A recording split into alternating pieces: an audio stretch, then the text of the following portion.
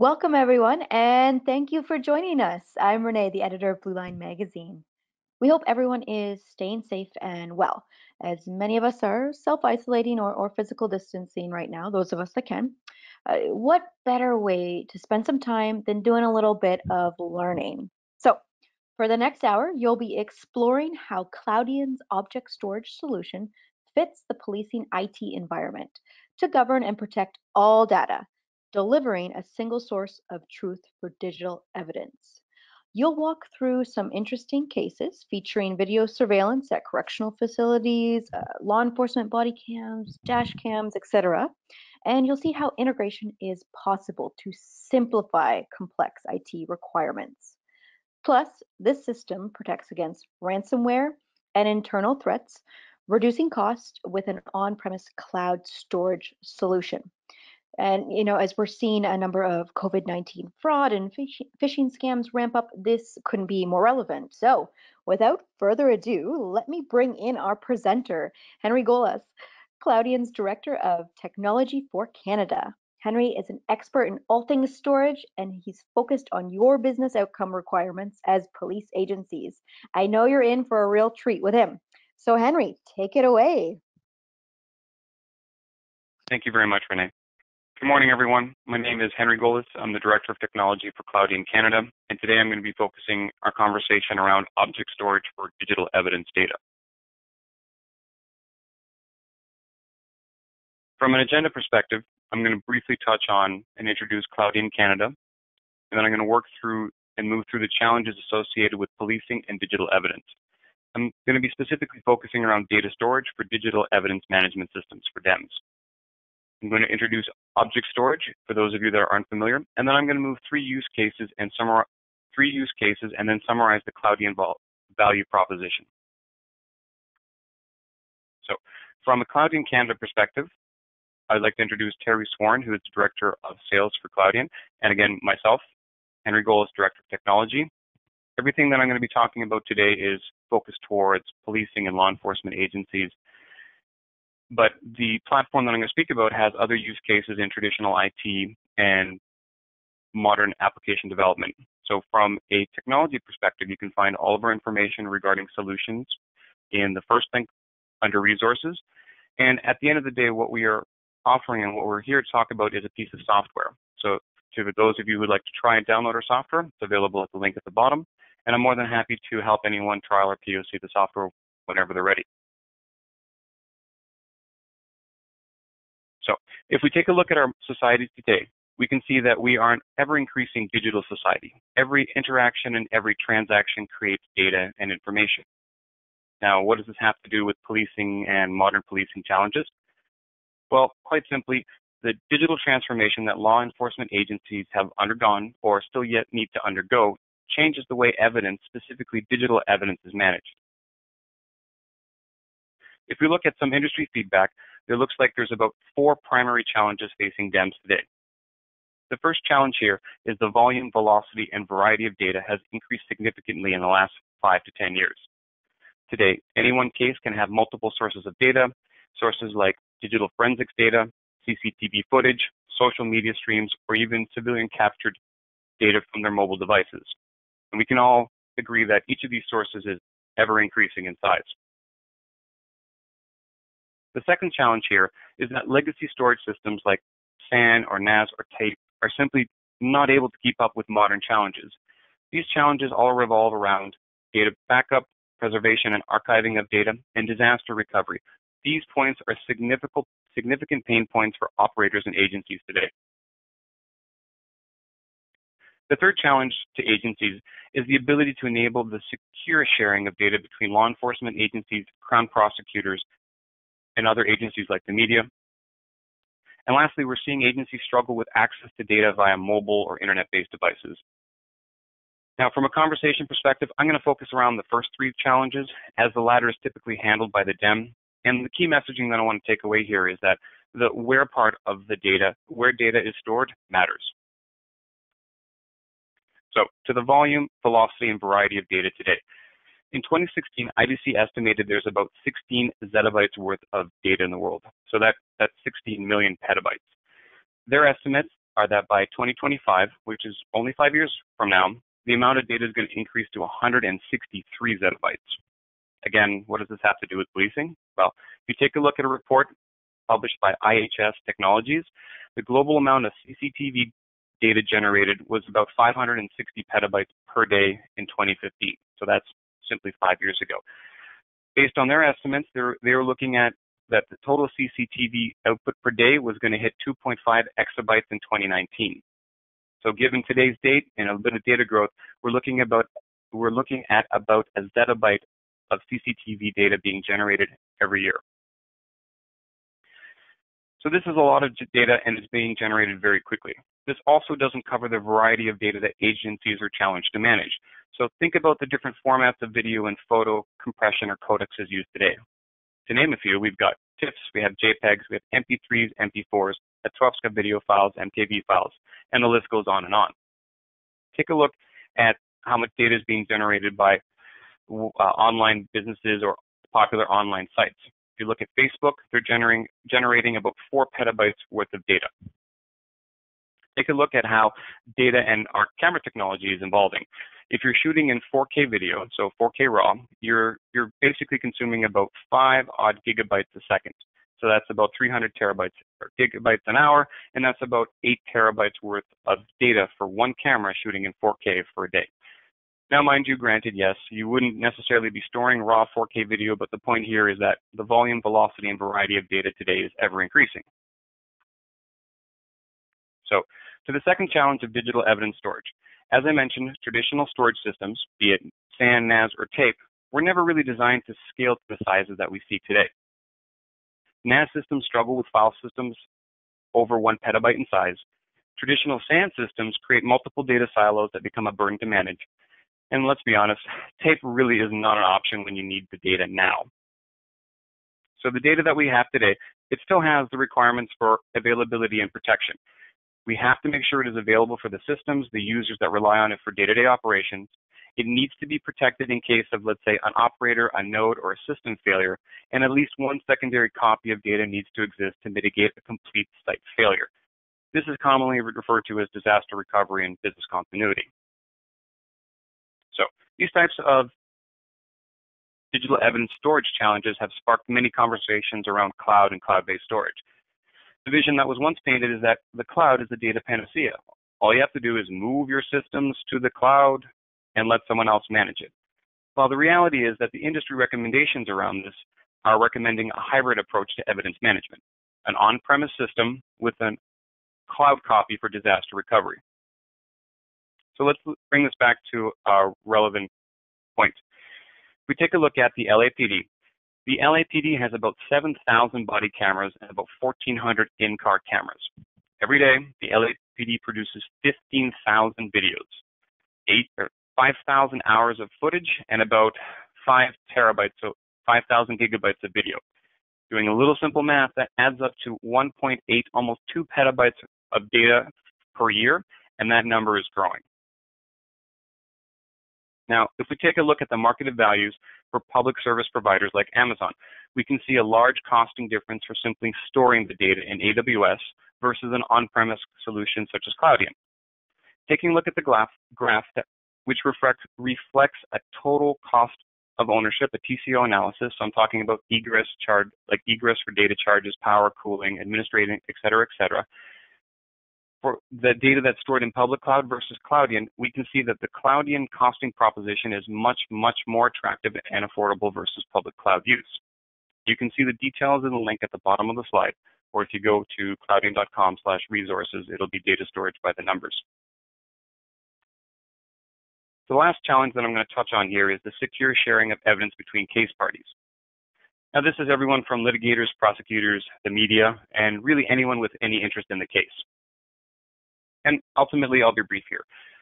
In order for data to be admissible, it needs to be immutable, auditable, and provide chain of custody.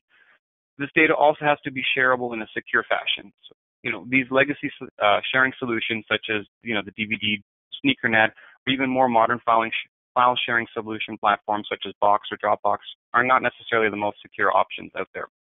Also, having a single source of truth for data breaks down the different data silos within agencies and allows for a single consolidated data platform. So to that, allow me to introduce object storage and allow me to introduce Cloudian. So let's start at the very beginning. When I speak about an object, a data object is simply a piece of data. So it's a blob. It can be a text file, it can be a photo, it can be any kind of associated document as you like. And this file is going to have system metadata. So it's going to have the details of who created, the date, how large it is, et cetera, et cetera. And then you can have associated metadata associated with this. So we're talking about any kind of customized context information. So let's say if this is a crime scene photo, you're simply going to have at least minimum 3 pieces of data. You're going to have the date, you're going to have the photo number, and you're going to have the case number. Now, an object storage platform doesn't deal with data on a file system or a block extent level like you would with a NAS or a SAN. It simply deals with data at the object level, meaning applications directly access objects without having to worry about any of the underlying technology. That's a function of the platform. So object storage is the next generation of platform for data storage that evolves beyond NAS and SAN. Object storage platforms exist today to address some of the scalability challenges of NAS and SAN.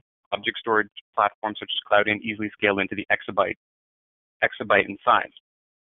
So to Cloudian is a software-defined object storage platform, meaning it will run on any hardware or in any cloud. Now, you may have noticed that I'm using the word platform a lot here. It's on purpose because what you want to do from a technology perspective is offload features and functions to the platform versus using specialized software or functions for it. The old analogy of why pay for what's free. So features and functionality like native data protection. With Cloudian, you no longer have to back up your data, your DAM, your CCTV, when you can just simply replicate it to another site. You can also leverage the tiering functionality to move data to a public cloud for that DR or that tertiary copy. Also, a platform like Cloudian offers self-healing functionality, meaning that I can guarantee you the bit that you move in there today is going to be the same bit that's going to be taken out 3 years, 3 months, 30 years from now. Another point from a platform perspective is object storage platforms are typically considered metadata rich. And what does that mean? Well, metadata allows for the context independence of data. And this basically all comes down to is that all the relevant information about a specific case file could be associated and added to each object. So anything you like, date, time, case ID, any relevant information, CIs that were associated, et cetera, et cetera. The point here is that if you move this object from one storage platform to another, the metadata stays with it. You are no longer bound to the system that created the data. You've created independent data or context-aware data. So why Cloudian and what's the value proposition here? Very simply, from a cost and a scalability perspective, Cloudian's marketed rate is half a penny per gig per month. This is significantly more cost-effective than any of the hyperclouds. And from a scalability perspective, Cloudian scales at a node-by-node basis. So each additional node into our system gives you additional performance and capacity. Also, by leveraging some of the native data protection available from the Cloudian platform, you don't have to back up data. You simply keep a secondary copy at another site, and you've effectively solved that challenge. Again, the old adage is, it's all fun and games till you have to back up and archive a petabyte worth of data. Now, Cloudian is also a metadata and metadata-rich platform, allowing you to do search and index functionality. So on top of a DEM having the ability to put in custom tags or any kind of search fields, you can leverage Cloudian natively to do that for you. From a data ingestion perspective, Cloudian keeps data in its native file format. Well, what does this mean? Well, when you move a copy or a photo to Cloudian or a Word document, we're not proprietarizing it. We're not putting in any kind of container access. You don't have to go through us in order to access it to get the data out. You can natively access the file in whatever format it was put it in. We don't mess with the data. Now, from an access perspective, the way you access Cloudian is through AWS S3 API. By large and by far, it's the most common API kit to access an object storage platform. For those applications and systems that don't have that functionality, we have a gateway for legacy CIFS and NFS use cases. Some of the added bonuses here is that Cloudian addresses data immutability with worm and object lock functionality.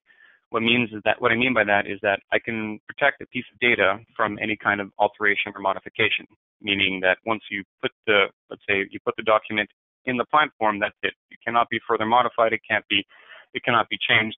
And I also can provide auditing and audit log to provide that to prove chain of custody, meaning that I can tell you who accessed this data as well as anyone tried to overwrite it.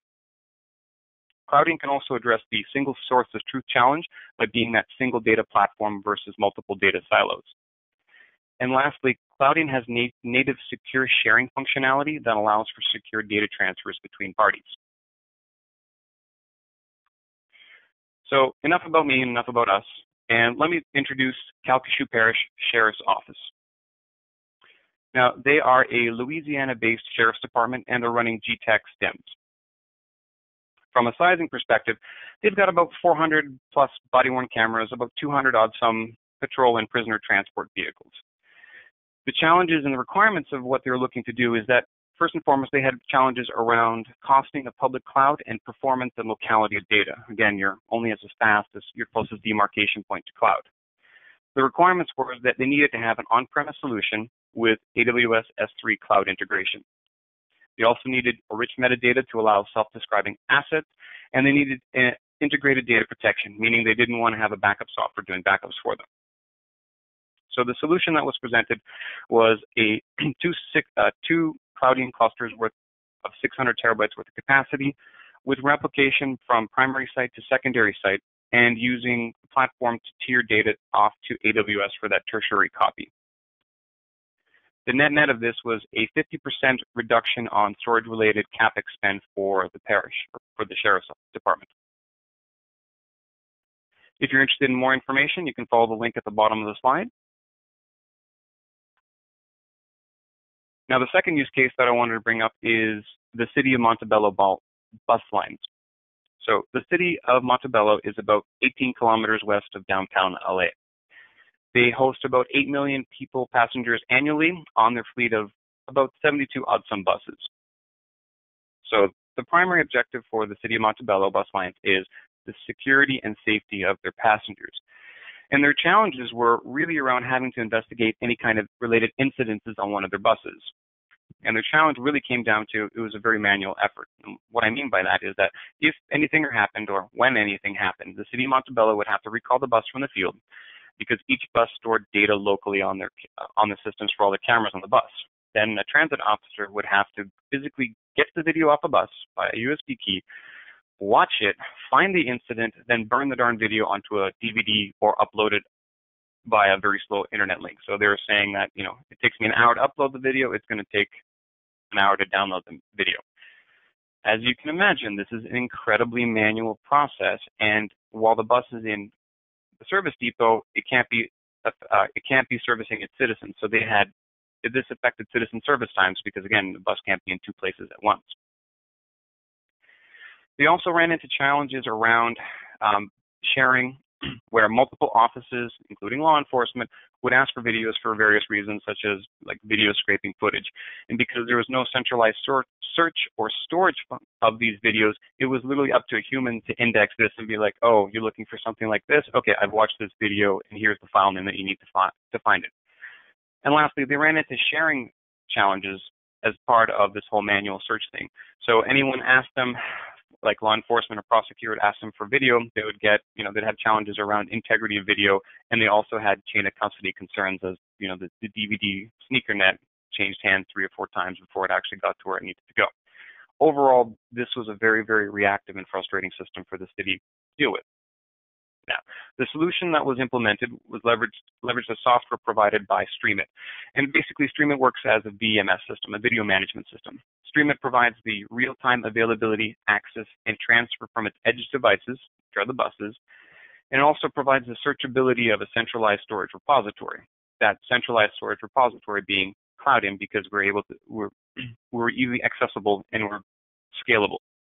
So the net result here is that the City of Montebello's incident rate response resolution time decreased significantly. As I mentioned, if anyone's interested in more details, you can find the full details on our webpage. If you look at the bottom of the slide, you'll see the link for it there. Now, the last use case that I want to present today is the ICC. So the International Criminal Court was founded to investigate and try individuals charged with the gravest of crimes. So we're talking about genocide, war crimes, crimes against humanity, really bad apple behavior. So the ICC's challenge is that they deployed a HD video recording system to record all the court proceedings, and they had a requirement for all these videos to be stored and retained for a minimum of 50 years for archiving purposes. Beyond these videos, the court was also looking at implementing a full archiving solution for the videos and whatever other data generated by the court that required long-term retention. Now, due to the highly sensitive content of data, the requirements were that they needed an on-premise storage solution. This solution had to be cost-effective and scalable. And lastly, and this was a real challenge for a lot of customers, or a lot of competitors, was that the solution had to be non-binding to specific vendors. So no proprietary file formats. So the solution that we proposed here was a 6-node Lenovo-powered Cloudian cluster on-premise. So to move over to and kind of move through this, so there are numerous players in the digital evidence management space. You've got familiar players such as NICE, GTAC, and many others. Now, from an architecture perspective, the key here is to leverage a platform such as Cloudian to resolve some of the underlying challenges associated with data management. The big three typically come down to cost, scalability, and availability of data, which also includes data protection. Connectivity-wise, many DEMs use the AWS S3 API for connecting to object-based storage. And this makes integration with Cloudian easy. It's typically a drop-down menu and a policy configuration, and you're done. Now, for older CIFS and NFS-based mounts, we're able to provide a caching server to allow those legacy systems to leverage Cloudian. While I chuckle and I say this, while the developers work on their S3 integration. So the key benefits of such a solution is that the underlying data storage platform provides a cost-effective and easily scalable data store that includes native data protection. This allows the platform to take care of your items such as traditional backup, as well as the platform provides for that data immutability and the chain of custody. Again, the key message here is that we are leveraging the platform, not specialized systems to do things for us. Now, as a bonus, the same Cloudian platform can be leveraged for multiple use cases beyond a DEMS. So for your video management systems, computer-aided dispatch, record management systems, and your traditional IT system use cases are all candidates. So backup repository, targets, file offload, those type of things. So to summarize our conversation, today, data matters more than ever, and we are charged with making it available for the people and the systems that need it day in, day out. When looking at the modern law enforcement agencies and the challenges around the data V's, so volume, velocity, and variety, the amount of data is only ever going to increase. This is going to put more strains on existing legacy infrastructure that it really never was designed to handle.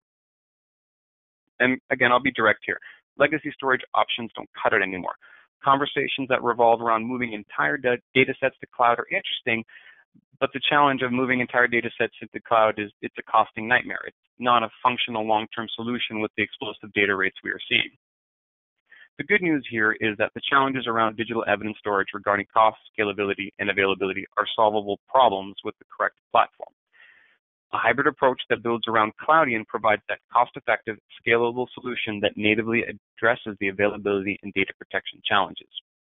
The same platform also provides the underpinnings for secure data sharing between agencies with data immutability and audit log features to maintain chain of custody. Cloudian can also provide a single source of truth in consolidating multiple data silos into a single platform. And lastly, Cloudian is future-proof to help DEMS and law enforcement agencies address more modern accessibility and portability challenges. So with that, I'll pause here to see if there's any questions. That was wonderful, Henry. Thanks so much for that insight and the information on leveraging this ecosystem for the policing environment. And we do have some questions that have come in, so I will field them over to you right now. The first one is, what's the minimum footprint for Cloudian? Sure. So from a minimum perspective, we're talking, since we are software, our minimum footprint buy-in is 10 terabytes worth of capacity. from an appliance perspective, because we do offer appliance models, it's around 100 terabytes. Wonderful. Okay. And on to our second question. If I use Cloudian to move data into public cloud, how do I access my data? Sure, there's a couple of options to do this. So you can access your data through Cloudian as that single entry point using native S3 calls or using the program that you used it to access it to move the data or to access the data in the first place.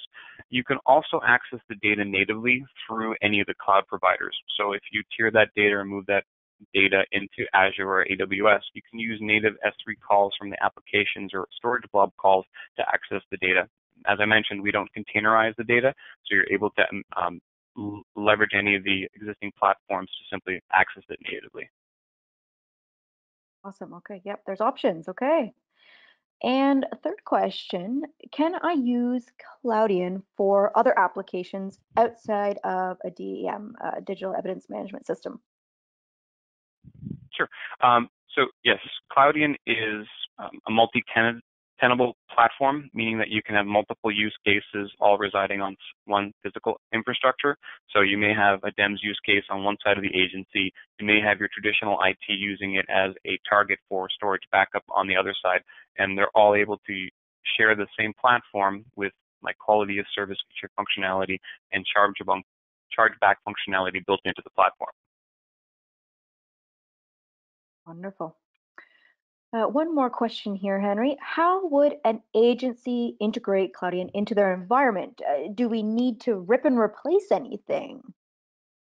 To the rip and replace question, no. The way we generally see new customers, new agencies come on board is they will augment their existing systems with a Cloudian footprint and start moving more and more data over to us as time goes on. So the concept of is, leave it on the vine, so to speak. So as that technology, as the existing NAS or SAN technology goes end of maintenance, you're gradually moving more and more data over to Cloudian, making your cutover a lot more easier versus, a full data migration and a rip and replace kind of conversation. Okay, very helpful. Are there any other use cases for Cloudian in our environment, and do we need to buy a separate Cloudian silo for each purpose? That's your final question there, Henry. Okay. So from a use case perspective, anything as far that speaks S3, and we have a lot of support for legacy CIFS and NFS applications to access our platform. So data protection is an easy use case. We have use cases for big data. It's really a separate conversation almost onto itself. And from creating a separate instance of a Cloudian cluster in your environment, that's not required. You can simply have all that data live on a single platform with the chargeback and quality of service functionality that's built into the platform. You can basically divvy it up that everybody gets a share of resources, and they also can get charged back if your agency so chooses to do so, to have a representative number of like, you used 100 terabytes today, so a traditional IT, this costs you X. Your DEM system uses Y, your CTV uses Z, that type of thing. So it's all available on a singular platform without having to go through multiple silos of Cloudian, so to speak. Wonderful. Okay, very thorough. Thank you, Henry. That is it for the questions that have come in from our attendees. So thank you so much for sharing the information. I love how you ended with data. It's not going away. It's more important than ever. So you gave us a wonderful overview of some of the options that we should be looking into to increase efficiencies and just help our readers do their jobs better. So we appreciate your time. Thank you, Henry. Thank you very much, Renee. Thanks, everyone.